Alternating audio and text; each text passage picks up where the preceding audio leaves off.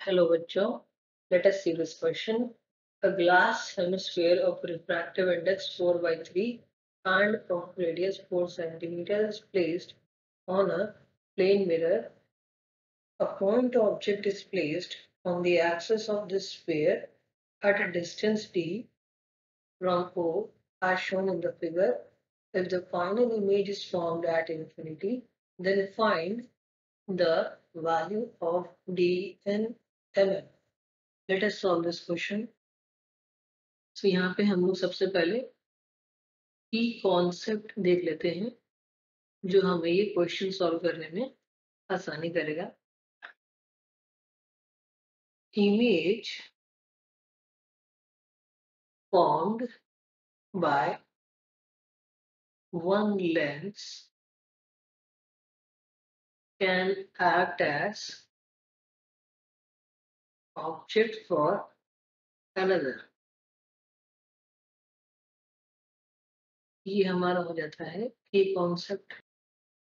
अब देखिए यहाँ पे हमें एक ग्लास हेमिस्फीयर दिया है। सो जब ये यहाँ पे आएगी इस तरीके से रेस और इस तरीके से जाएगी तो ये इस तरीके से शो होगा कि यहाँ इमेज ओ की जगह पे नहीं बनेगी। सो ऐसा लगेगा कि ओ डैश के ऊपर ऑब्जेक्ट प्लेस्ड है। रिफ्रैक्टिव इंडेक्स करंट चेंज हो जाएगा। सो हम लोग ये डी डिस्टेंस है तो हम लोग इसे डी डैश नाम देते हैं। डी डैश जो है वो हो जाएगा म्यू इंटू डी। सो ये हो जाएगा 4/3 डी। और ये हो जाएगा हमारा हमारा जो ऑब्जेक्ट डिस्टेंस होगा। अब ये जो हमारा आया रिफ्रैक्शन, ये आया इस सरफेस के कारण। अब हमें देखना है कि हमारा कर्व सरफेस के कारण कितना रिफ्रैक्शन आएगा।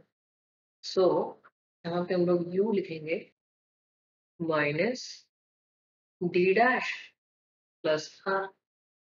ये डी डिस्टेंस की जगह डी डैश डिस्टेंस हो जाएगा और ये हो जाएगा आर। सो ये यू जो है वो हो जाएगा minus of D dash that is 4/3 D plus are. अब देखिए यहाँ पे spherical surfaces spherical curve surfaces का फॉर्मूला होता है mu 1/v minus mu 2/u equals to mu 1 minus mu 2/। So mu 1 is 1 upon the final image is v minus 4/3 and the value of u is minus of 4/3d plus r, and here will be minus equals to 1 minus 4/3 upon. Now since this curved surface is acting like concave surface, therefore it will be minus of r. So 1 upon v is equals to minus and minus becomes plus. So this is 4/3 and 1 upon 4d plus 3r into 3. 3 and 3 gets cancelled away, plus था यहाँ पे और यहाँ आ जाएगा minus 1/3/-r। सो ये minus से minus चला जाएगा और 1/v इक्वल्स टू हो जाएगा 1/3r minus 4/3r plus 4v। और ये हमारी फर्स्ट इक्वेशन हो जाएगी।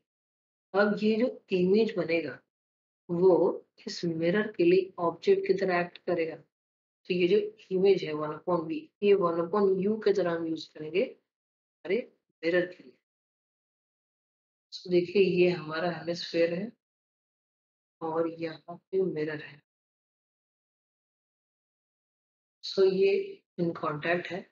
तो जब ये प्रिंसिपल एक्सिस में यहाँ पे इमेज बनाएगा आई, ये हेमिस्फेरिकल सरफेस, तो ये जो मिरर है ये फिर से इमेज बना देगा इसका यहाँ पे आई डैश। हम लोग यहाँ पे कर्व्ड स्फेरिकल सरफेसेस का फॉर्मूला लगा लेते हैं। यहाँ हो जाएगा म्यू टू अपॉन वी, क्योंकि अब जो है इमेज बनेगा हमारे स्फेरिकल सरफेस के ऊपर।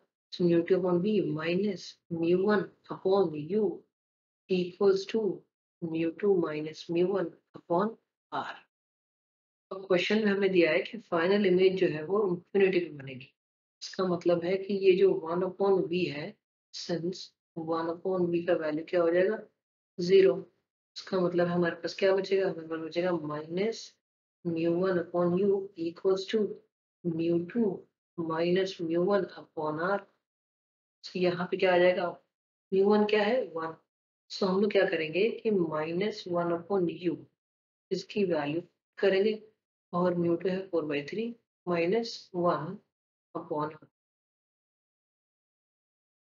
देखिए जो ऑब्जेक्ट डिस्टेंस होगा वो इस स्फेरिकल जो लेंस है हमारा, उसका जो इमेज डिस्टेंस होगा वो इसके लिए मिरर के लिए ऑब्जेक्ट डिस्टेंस की तरह एक्ट करेगा। वो हम लोग ने इक्वेशन नंबर 1 में निकाला था। देखिए 1 बाई जो v है वो 1 बाई u की तरह एक्ट करेगा, जिसकी वैल्यू है 1/3r minus 4/3r plus 4d। सो हम यहाँ लिखेंगे यूजिंग फर्स्ट इक्वेशन माइनस बाहर रहेगा 1/3r minus 4/3r plus 4d equals to 4/3 minus 1 कितना हो जाएगा, ये हो जाएगा 1/3r।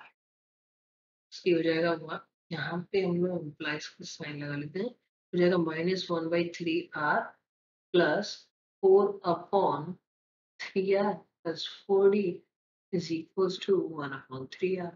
सो ये जो माइनस 1/3 से राइट हैंड साइड भेज देंगे, तो यहाँ बचेगा 4/3r plus 4d is equals to 2/3r। तो यहाँ 2 से 2 चला जाएगा, सो हमारे पास बचेगा 6r is equals to 3r plus 4d।